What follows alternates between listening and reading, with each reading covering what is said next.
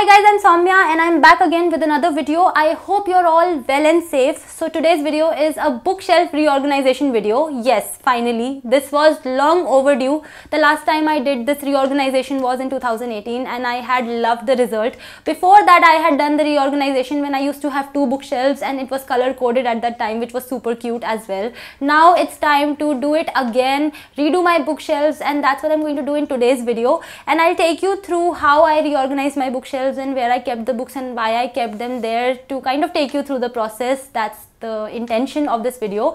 And if you are a book lover and a reader, and if you are not subscribed to this channel, then you definitely should hit that subscribe button and also click on the bell icon. Also guys, if you like this video, do give it a like and don't forget to leave a comment telling me which bookshelf out of all the ones that I arranged you like the most after watching the video. So guys, this is what my bookshelves look like. As you can see, they are very unorganized and there are so many stacks here now and they're literally overflowing, and I just have to manage my space, which is what my intention is with this reorganization. So I'm taking out all my books from the 3 bookshelves. I've started with the first one and there are 700 books in total, so a lot of books to take out guys. And as you can see, I have taken them out. This is the pile from the first bookshelf and the first 4 bookshelves actually. I did not empty the final bookshelf, as you can see, because I'm not really rearranging that one. I'm keeping it the way it is. Now I'm working on my middle or my second bookshelf. So yes, again I have taken out all the books from the first 4 bookshelves. I have not touched the 5th bookshelf here as well because I don't plan to, and these are all the books that I emptied out. And the reason they don't look that many is because I've kept them in vertical piles, but they are quite a lot guys, trust me. And now time for my third and the final bookshelf, and I'm emptying it out. I did empty it out again, as you can see, following the same protocol as before. The last one I left alone. And yes, these are all the books from my third bookshelf, from the first 4 shelves at least.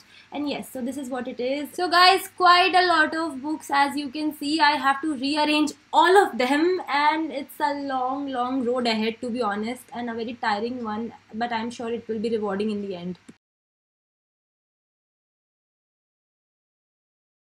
So guys, the first 2 bookshelves I've arranged in such a manner that I've kept all my non-fiction books here, which means that there are biographies, autobiographies, memoirs, travel memoirs, and some self-help books that I have, motivational books. I have also kept poetry books here, which definitely are not a part of the non-fiction collection, but poetry isn't a part of the fiction collection either. So I decided that poetry books should go in these 2 bookshelves only. So guys, I've arranged these 2 bookshelves in such a manner that I've kept all my books that fall under the genre of fantasy and magical realism in these 2 bookshelves. For example, in this one, I've kept all my fantasy books that are like standalone or maybe series or trilogies. As you can see, duology as well.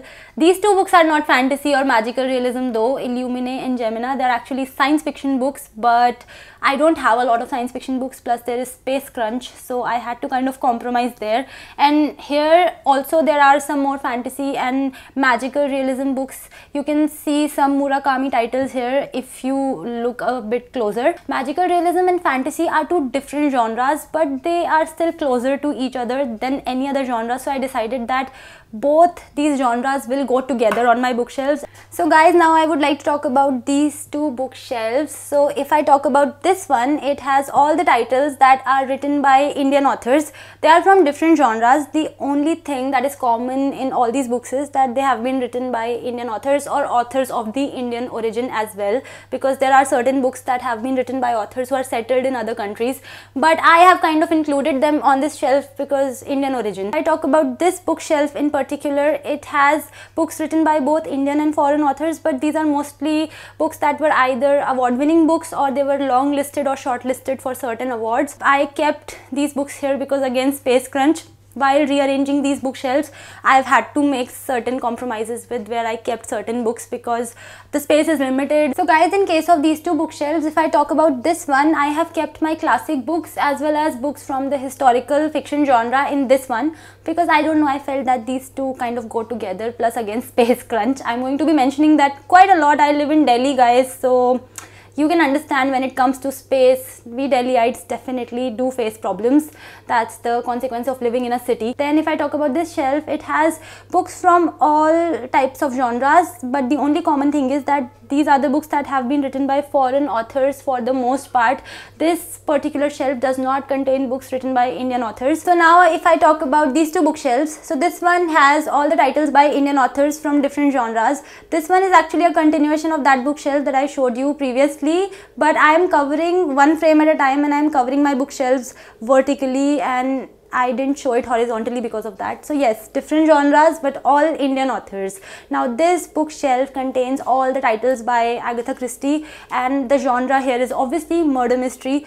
This bookshelf and this collection used to be somewhere there before I had reorganized, but now I have moved it here.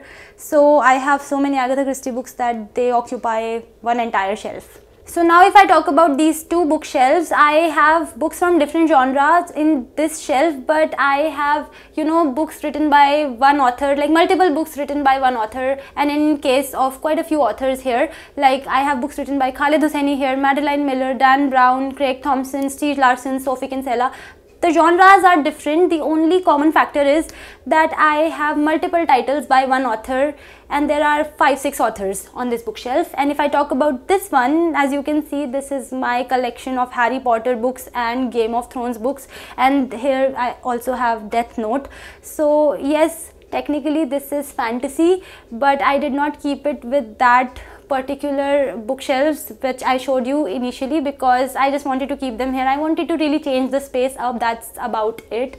And Death Note, I'm not sure if it's fantasy or not, it's manga. I'm not sure if manga is subclassified into other genres or not, or manga in itself is a genre. So that is something that I'm confused about. If you would like to let me know, then do tell me in the comments. So since I had space crunch, I had to keep a lot of books over my bookshelves, above my bookshelves. As you can see, this is not a bookshelf technically because it's not a defined shelf, but a space above my bookshelves that I had to utilize finally. I knew this was coming. So all these are titles that authors sent me over a period of time, and I kept them here. You can kind of say that I am very grateful to have received so many review copies, and that's why they are the crown of this bookshelf. So I have kept my Wimpy Kids books here, and I have also kept my Paulo Coelho books here alongside other titles as well. Again, space crunch guys, my walls are white, and now since the time I've kept these books on the top of these bookshelves, my room looks more colorful and I really appreciate it. This one has method because these are Hindi titles, but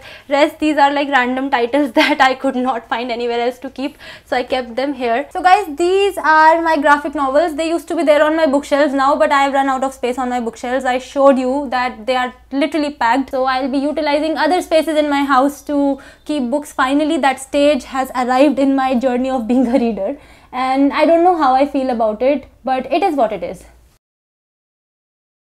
And this is how my bookshelves look after I've rearranged them in all their glory, and I love it guys, to be very honest. So guys, that was it. That was my video of me reorganizing all my bookshelves. It was a very tiresome process. I divided it over 2 days. I mean, I think it must have taken me 8 to 9 hours if I combine the effort of the 2 days, because I couldn't do it all at once. It was just way too much, but it's rewarding. I feel pretty good about it. And yes, my bookshelves look awesome and it looks new, and I feel positive because that's what happens when you kind of clean stuff up and rearrange it. So if you haven't rearranged your bookshelves but you plan to do it but you're procrastinating, let this video be an inspiration for you. Thank you for watching. So I'll see you in my next video. Till then, bye bye, take care and stay safe.